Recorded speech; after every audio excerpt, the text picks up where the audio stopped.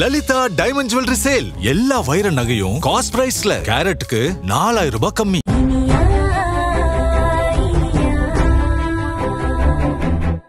தாலி பிரிச்சு கோக்குற ஃபங்க்ஷனும் பண்ணணும். ஆனா மாமா கையில இருந்து காசு வாங்க கூடாது. I understand. அதுக்காக தான் இப்படி ஓடிட்டு இருக்கல்ல. புரியுது. என்ன நம்பினதுக்கு தேங்க்ஸ். ஃபங்க்ஷன்ல என்னென்ன குறை சொல்லலான்னு உங்க அத்தைங்க லிஸ்ட் எடுத்துட்டு இருக்காங்க. எப்படி கெடுக்கலான்னு அவங்க பிளான் போட்டுட்டு இருக்காங்க. எந்த குழப்பமும் இல்லாம இந்த ஃபங்க்ஷன் நடக்கணும். என் தங்கச்சி எந்த குறையும் இல்லாம பண்ணிட்டான்னு யாழினி பெருமைப்படணும். அப்ப கூட நீ உங்க அக்காவை பத்தி தான் யோசிக்கிறல்ல. சரி, முக்கியமா இந்த கணக்கு விஷயம் எல்லாம் பேசிடலாமா? இப்ப இந்த ஃபங்க்ஷனை நம்ம ஒரு கோயில்ல வச்சு பண்ணணும். இந்த தாலி செயின்லாம் போட்டு பண்ணணும் அப்படின்னா எப்படி ஒரு 3.5 லட்சம் கண்டிப்பா வந்துடும். சாப்பாடு, அப்புறம் வந்தவங்களுக்குலாம் தாம்பூலம் கொடுக்குறோம், அது இதுன்னு சொல்லி எப்படியும் 5 லட்சம் தேவைப்படும். அப்புறம் விக்ரம், எனக்கு 1 சவரன்ல செயின் போதும். அக்காக்கு 3 சவரன்ல எடுத்துக்கலாம். அதுல கொஞ்சம் செலவு கம்மி பண்ண முடியும்ல. அப்ப கூட உங்க அக்காவுக்காக விட்டு கொடுக்குறல்ல. இனியா நீ ஒன்னும் டென்ஷன் ஆகாத. அமௌண்ட் ரெடி பண்றதெல்லாம் நான் பாத்துக்கிறேன். ஐயோ, இங்க பாருங்க, என் குடும்பத்துக்காக நீங்க எவ்வளவுதான் செய்வீங்கன்னு எனக்கு தெரியல. போதுங்க, நானே பாத்துக்கிறேன். என் ஃப்ரெண்டு கீர்த்தி கிட்ட சொல்லி நான் பணம் ஏற்பாடு பண்ண சொல்லிட்டேன். அப்பா ஆசைப்பட்ட மாதிரி வர 7ஆம் தேதி இந்த ஃபங்க்ஷனை நம்ம நல்லபடியா பண்றோம். ஓகே இனியா, நீ ரொம்ப யோசிக்காத.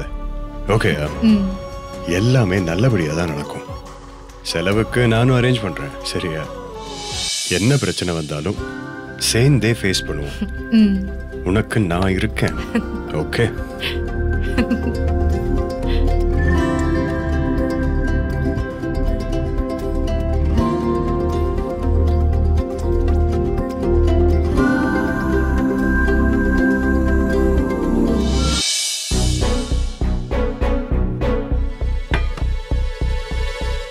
என்னடி யாரையும் காணோம்? எல்லாரையும் சாப்பிடறதுக்கு நீ கூப்பிட்டியா இல்லையா? கூப்பிட்டமா. இதுக்கு மேல கூப்பிடணும்னா ஸ்பீக்கர் கட்டி மைக்ல தான் கூப்பிடணும் அவங்கள. அதுக்கேண்டி எப்படி பேசுற? உனக்கு பசிச்சா சாப்பிட வேண்டியதானே? எல்லார் கூடயும் சேர்ந்து தான் சாப்பிடுவேன்.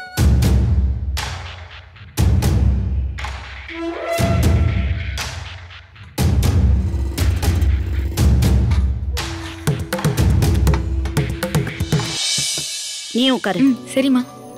அம்மா, இளங்கோ அண்ணா வரான். அண்ணா வாண்ணா. எவ்வளவு நேரம் கூப்பிட்டு இருக்க உங்களை? உட்காருங்க.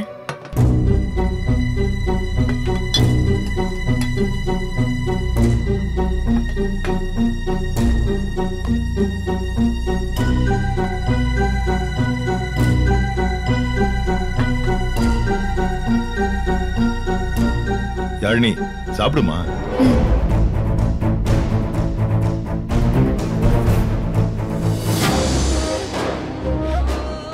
வா விக்ரம், உட்காரு.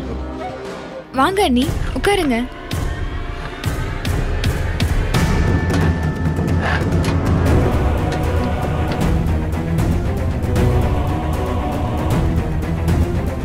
என்ன இளங்கோ, விக்ரம் வந்தோடனே நீயே எந்திரிக்கிற? உட்காந்து சாப்பிடு. ஏய், அவனுக்கு அவங்கள பார்க்க பிடிக்கல, பேச பிடிக்கல, அவங்க பக்கத்துல உட்காந்து சாப்பிட பிடிக்கல. உனக்கு என்ன வந்துச்சு இப்போ? நீங்க கொஞ்சம் சும்மா இருங்க. இளங்கோ, அண்ணன் வந்தா என்ன, நீ எந்திரிச்சு போயிடுவியா? இதான் அண்ணனுக்கு கொடுக்கற மரியாதையா? அம்மா சொல்றேன்ல, உட்காந்து சாப்பிடு.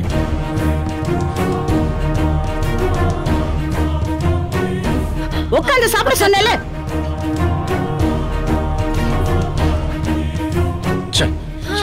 உள்ள பூச்சிக்கெல்லாம் குரல் கனமா வருது. எல்லாம் இனியா டீச்சர் கொடுத்த வாய்ஸ் ட்ரைனிங் தான். அதான் சத்தம் ஜாஸ்தியா இருக்கு.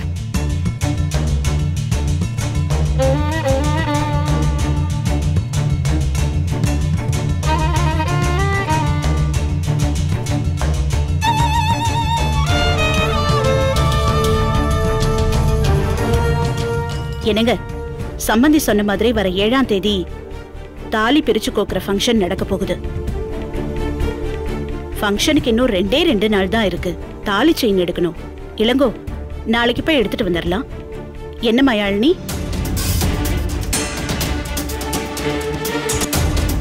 ஏய் என்ன பேசுற நீ? உனக்கு எதுக்கு இந்த தேவையில்லாத வேலை? திருவாசகம் போய் தாலி செயின் எடுக்க போறாப்ல, நீ எதுக்கு ஆடுற? பிரிக்கிறது கோக்கிறதுன்னு அவர் தானே விசேஷம் வைக்கணும்னு சொன்னாரு. போய் அவரே போய் தாலி எடுத்துட்டு வரட்டும். நீ எதுக்கு அதுல எல்லாம் தலையிடுற? காசுக்கு பிடிச்ச கேடு. என்ன பேசுறீங்க நீங்க? நல்லதே உங்க வாயில வராதா? சம்மந்திக்கு செயின் எடுக்க தெரியுமா? அதோட நம்ம முறைப்படி என்ன செய்யணும் எப்படி செய்யணும்னு நாம தானே பார்த்து பண்ணணும். அவரு பணம் குடுக்கறேன்ட்டாரு. மருமக 2 பேருக்கும் நான் தான் நாளைக்கு போய் செலக்ட் பண்ண போறேன்.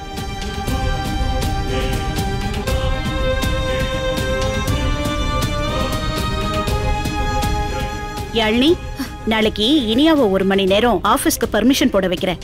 அந்த நேரத்துல நீ இளங்கோவை கூட்டிட்டு வந்துரு. என்னம்மா என்ன நினைச்சிட்டு இருக்க? எங்களை பார்த்தா என்ன இழிச்சவன் மாதிரி இருக்கா உனக்கு? நகை எடுக்கவா புடவை எடுக்கவா சும்மா அது இதுன்னு விருந்து சாப்பிடுவான்னு கூப்பிட்டு இருக்க. ஏன் இளங்கோ, எதுக்கு இப்ப டென்ஷன் ஆகுற? பின்ன என்னம்மா, பணத்தை முழுங்கிட்டு அதுக்கு பதிலே சொல்லாம உட்கார்ந்துட்டு இருக்காங்க. ஏன் எப்படி பணம் எங்க போச்சுன்னு இப்போ வரைக்கும் தெரியல. ஹனிமூன் பணத்துக்கு கணக்கே இல்ல. நகையை திருடி எடுத்துட்டு போயிட்டான்னு சொல்லி ஒரு கதையை கட்டி விட்டு அப்புறம் அவங்களே எடுத்துட்டு வந்து கொடுத்தாங்க. குழந்தை உண்டாயிருந்தா அதுவாது சந்தோஷமா இருக்கும். அதையும் இவங்க கொல்லிக்கண்ணு வச்சு இல்லாம பண்ணிட்டாங்க. இவங்க 2 பேருக்கும் தாலி பிரிச்சு கோக்குற ஃபங்க்ஷன் வைப்ப, அதுல நாங்க 2 பேரும் ஒரே மேடையில வந்து உட்காரணுமா? இளங்கோ, நாங்களே நொந்து போயிருக்கோம். இதுல இது வேறயா? எங்களை கரிச்சு கொட்டி அசிங்கப்படுத்திட்டே இருப்பாங்க. நாங்க அதை தொடச்சுக்கிட்டு எல்லாத்தையும் மறந்துட்டு உடனே பல்ல இழிச்சிட்டு வரணும்ல. ஏன் அத்தை உங்களுக்கு இப்படி ஒரு ஓரவஞ்சனை? யாழ்னி, நீங்க தாலி பிரிக்கவும் வேண்டாம் கோர்க்கவும் வேண்டாம். எதுவா இருந்தாலும் எங்க 2 பேருக்கும் தனியாவே பண்ணுங்க. அவங்களோட சேர்ந்துலாம் எங்களால உட்கார முடியாது. எங்களுக்கு தனியா நாள் ஃபிக்ஸ் பண்ணுங்க.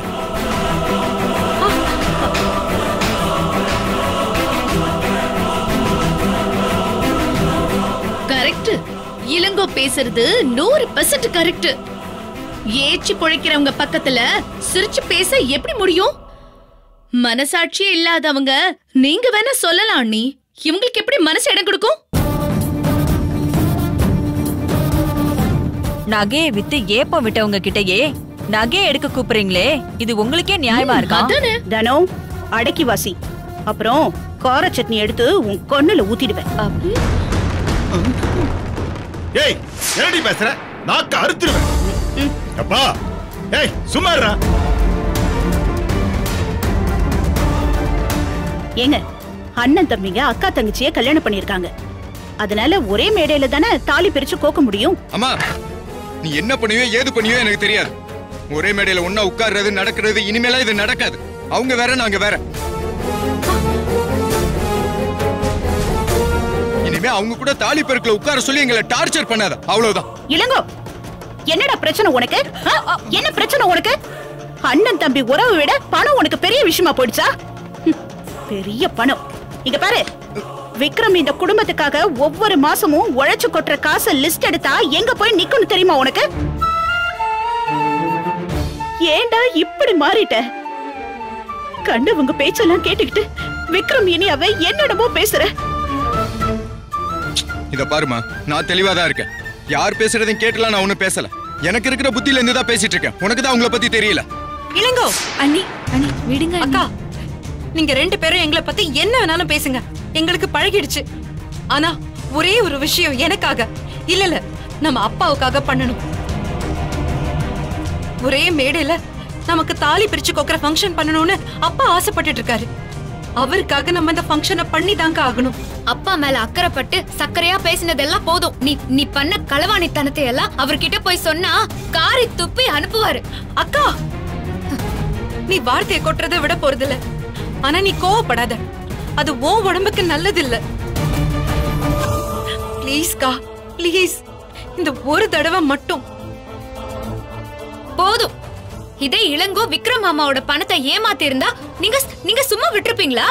இந்நேரம் என் புருஷனை ஜெயில தள்ளிருப்பீங்க. ஏய் யாழ்னி, என்ன சொல்ற நீ? நானா அவ்வளவு மோசமானவன்னு நினைச்சிட்டு இருக்கியா? அதை விட மோசமானவர். அக்கா ப்ளீஸ், விக்ரம பத்தி அப்படி எல்லாம் பேசாத. அப்படிதாண்டி பேசுவேன். இத பாரு, தாலி பிரிச்சு கோக்குற ஃபங்க்ஷன்ல என்னால உன் கூட உட்கார முடியாது.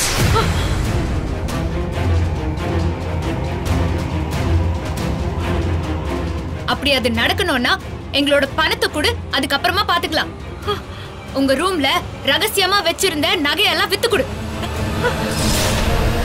என்ன எங்களுக்கு எப்படி தெரியும்னு பாக்குறியா? எங்களுக்கு எல்லாமே தெரியும். எங்க வீடு கட்டுற, எதுக்கு ஓவர் டைம் பாக்குற, என்னென்ன திருட்டு வேலைய நீ பண்ணிட்டு இருக்கேன்னு எல்லாமே எனக்கு தெரியும். துரோகி. நிறுத்து. நானும் பொறுமையா போயிட்டே இருக்கேன். இனியா உனக்கு துரோகியா? கொஞ்சம் கூட நன்றி இல்ல உனக்கு. இவ தான் நன்றி கெட்டவ. என்னால தானே இவளுக்கு இந்த வாழ்க்கையே கிடைச்சது.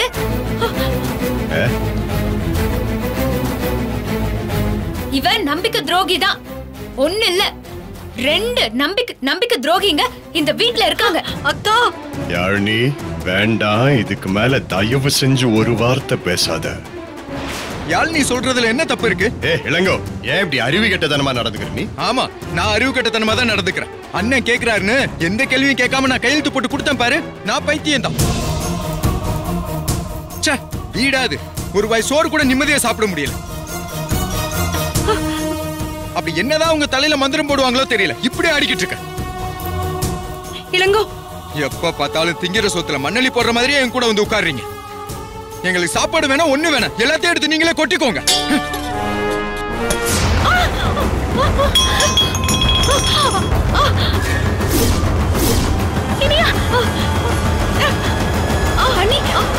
ஒண்ணும் இல்ல.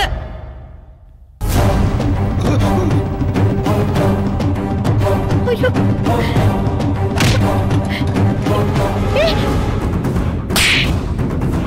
விக்ரம் அண்ணே, விக்ரம் விக்ரம்.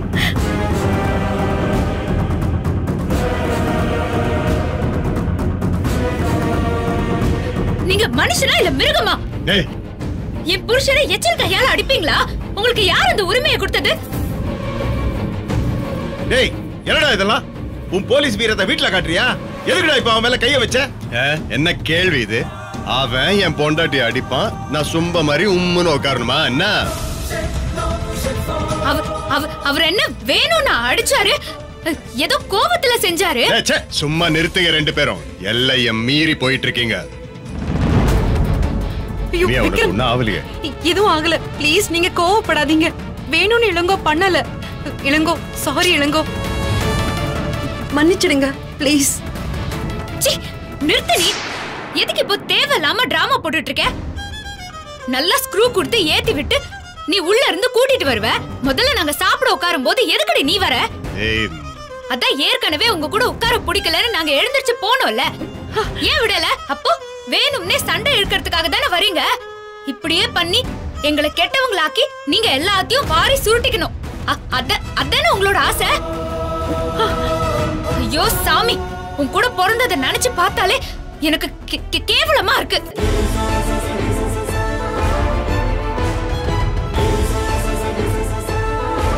இப்போ சொல்றேன்டி, எழுதி வச்சுக்கோ. உன் பக்கத்துல உட்கார வச்சு எனக்கு தாலி பிரிச்சு கோக்கிறது நடக்காது.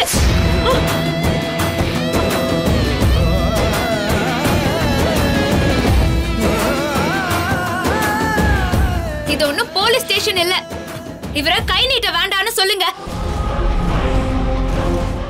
மரியாதை கொடுத்து மரியாதை வாங்கணும். இல்லனா ஒரு நாள் மாதிரி இன்னொரு நாள் இருக்காது. நீங்க வாங்க. அக்கா யாழினி, கொஞ்ச நேரம் பேசாம இருங்க. அவங்கள முதல்ல நிறுத்த சொல்லுங்க. எங்க பணத்தை செட்டில் பண்ணிட்டு எங்க பக்கமே வரக்கூடாதுன்னு சொல்லி வச்சிருங்க. அவங்களுக்கே சப்போர்ட் பண்ணி பேசிட்டு இருக்கீங்க. இவரு உங்க வயித்துல தான் பிறந்தவருங்கிறத மனசுல வச்சுக்கோங்க. நீங்க வாங்க.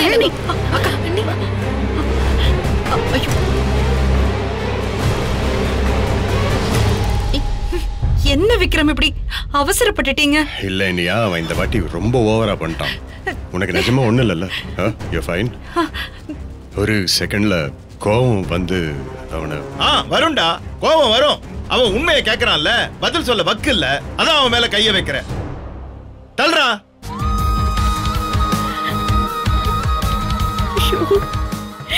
என் குடும்பத்துக்குள்ள என்ன நடக்குதுன்னே தெரியலையே. அப்பா ஆசைப்பட்ட மாதிரி இந்த ஃபங்க்ஷன் நடக்கணும்னு நான் ரொம்ப ஆசைப்பட்டேன். ஆனா யார் யாரோ தோண்டி விட்டு அக்கா புரிஞ்சிக்கவே மாட்டேங்கிறாளே. கடவுளே, இந்த ஃபங்க்ஷனை நான் எப்படி நடத்த போறேன்?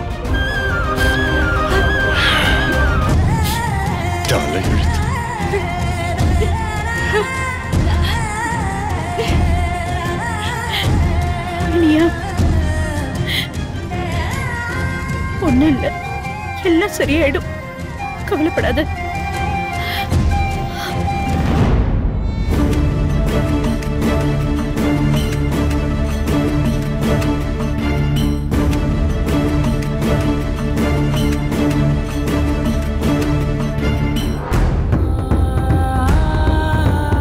ஐயோ, ஒரு குழந்தை பிள்ளைய போய் எப்படி அடிச்சிருக்கானே இந்த விக்ரம். சாப்பிட்ட கையால கைரேகை பதியற மாதிரி யாராவது அடிப்பாங்களா? தெரியாம தானே அந்த இனியா மேல டம்ளர் பட்டுச்சு, அதுக்கு இப்படியா? அச்சச்சோ, இந்த பூமி தாங்குமானே? இளங்கோ, உன்னை இப்படி பாக்குறப்போ எனக்கு என்ன பண்றதுனே தெரியலடா. வந்த ஆத்திரத்துக்கு அவன் சட்டையை பிடிச்சி 4 அரை பலார்னு கொடுத்துருப்பேன். தேவையில்லாம குடும்பத்துக்குள்ள பிரச்சனை வந்துருமே, அமைதியா இருந்துட்டேன். இரு, தண்ணி குடி. இந்த தண்ணிய குடி. புடி குடி இளங்கோ, குடிடா, குடி. எனக்கு மனசே ஆற மாட்டேங்குதுப்பா. உன்னை பெத்தவளுக்கு எப்படிதான் மனசு வந்துச்சுன்னே தெரியல. அண்ணி என்னடானா ஒரேடியா அவ பக்கம் சாஞ்சிட்டாங்க. இனியா சொல்றதுக்கெல்லாம் தலையாடுறாங்க.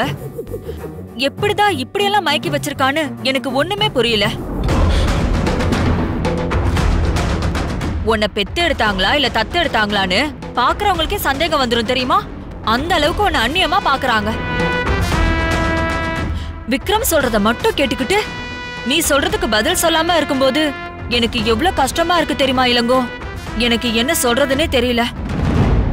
இத பாரு, நான் அன்னைக்கு சொன்னதான் இன்னைக்கும் சொல்றேன். உங்க 2 பேருக்கும் ஒரே நாள் ஒரே மேடையில கல்யாணம் ஆனதுனாலதான் உங்க வாழ்க்கை இப்படி கேள்விக்குறியா இருக்கு. இங்க பாரு யாழினி, உங்க அப்பாவும் இனியாக்கு தான் சப்போர்ட் பண்றாரு. ஆனா நான் ஒன்னே ஒன்னு சொல்றேம்மா, எங்க அண்ணன் ஆள் பாக்குறதுக்கு தான் கரடு முரடா இருப்பாரு. ஆமா யாழினி, மச்சான் பலாப்பழ மாதிரி வெளிய முள்ளா இருந்தாலும் உள்ளுக்குள்ள ரொம்ப ஸ்வீட்டா இருப்பாரு. இத பாருமா யாழினி, இப்ப சொல்றேன் கேட்டுக்க. உன் தங்கச்சி பேச்சை கேட்டுக்கிட்டு உங்க அப்பாவே உன்னை கைவிட்டாலும் நான் இருக்கேன். நீ எனக்கு பொண்ணு மாதிரிமா. நீங்க சொல்றது தானே சரி. பாவம், இந்த குழந்தைக்கு யாருமே கிடையாது. உன்னை பெத்த அம்மாவே விக்ரம்க்கு சப்போர்ட் பண்ணிட்டு இருக்காங்க. உங்க அப்பா என்னடானா அந்த இனியாக்கு சப்போர்ட் பண்ணிட்டு தெரியுறாரு. அந்த இனியா என்னடானா சொந்த வீட்லயே இவங்களை தனியா ஆக்கிட்டா. ஐயோ, இவங்க 2 பேரையும் பார்க்கும்போது எனக்கு நெஞ்சே வெடிச்சு செதறிடும் போல இருக்குண்ணா. இளங்கோ, நீ ஒண்ணு வருத்தப்படாதப்பா. உன் அம்மா ஸ்தானத்துல இருந்து உனக்கு எல்லாமே நான் பண்றேன். என்னம்மா யோசிக்கிற? என்னடா மாமா திடீர்னு இப்படி பேசுறாருன்னு யோசிக்கிறியா? உன் மாமாவுக்கு கோவப்படவும் தெரியும், குணமா இருக்கவும் தெரியும். ஒரு அநியாயம் நடக்கும்போது அதெல்லாம் பார்த்துக்கிட்டு இந்த ஆட்டத்துக்கு ஆடிட்டு இருக்க மாட்டான் அந்த நல்ல சிவம். டேய், உங்களுக்கு நான் இருக்கேன்டா, அவங்களா நம்பலான்னு பாத்துரும். அவ ரெஸ்ட் எடுக்கட்டும். வாங்க, ரெஸ்ட் எடுறா இளங்கோ. வாங்க, வர இளங்கோ.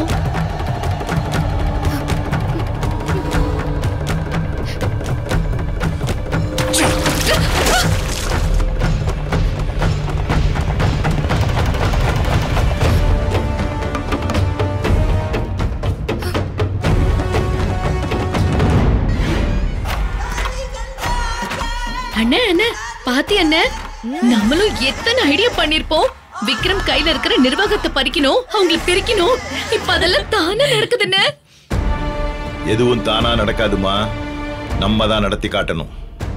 இப்பதான் சின்னதா கோடு விழுந்திருக்கு. அந்த கோட்டை விரிசலாக்கி எப்படி பூகம்பமா மாத்துறேங்கிறத மட்டும் பாரு.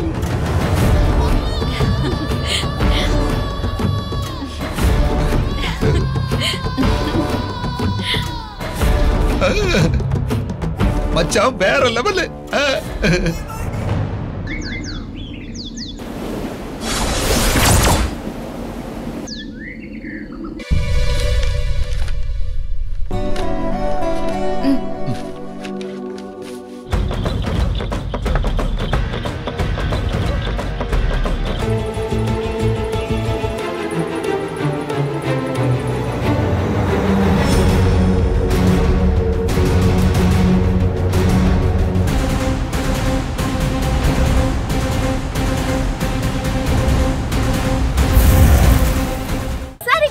ஷோஸ் தமிழ் யூடியூப் சேனல்ல லைக் பண்ணுங்க, கமெண்ட் பண்ணுங்க, ஷேர் பண்ணுங்க, சப்ஸ்கிரைப் பண்ணுங்க.